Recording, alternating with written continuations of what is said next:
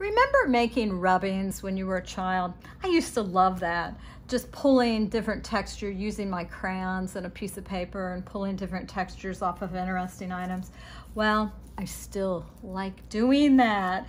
And stencils really enable us to get some cool results with rubbings. This would not be a great choice for a stencil or a mask that's going to rub well, mainly because it's got such big open spaces and you don't get much bang for your buck. Stencils that work great for this are something like this that has a real tight design, or I think this one's going to be pretty cool too. As far as what to use for rubbings, well, this is a rubbing wax that is made for rubbing textures off of gravestones, and this works great. In addition, just regular old crayons work. Now, these might not look like regular crayons to you. That's because they're made for children and they're made out of soy wax. I like them because they fit in my hand easier for rubbing, and so I keep them on hand just for that. Let's try and see how they look.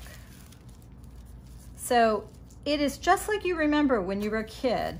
Put the stencil down, put the tissue over the top, any kind of tissue, and then just rub the crown across it.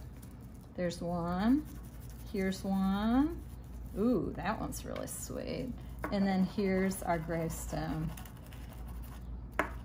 Rubbing. This is really hard, almost like hockey puck hard. That's the biggest difference. But you can see how you get such a great result. Isn't that pretty? Let's rub an image of the world here. Ooh, look at this. This looks pretty cool. You can also use other thin sheets of paper.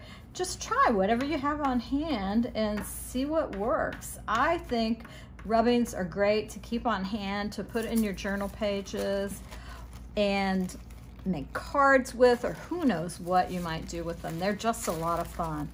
Now I'm kind of tempted by this guy sitting out here, so I gotta just see if it's possible to do a rubbing of this.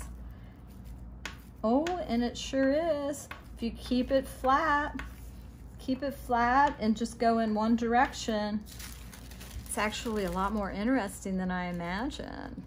Go forth and rub.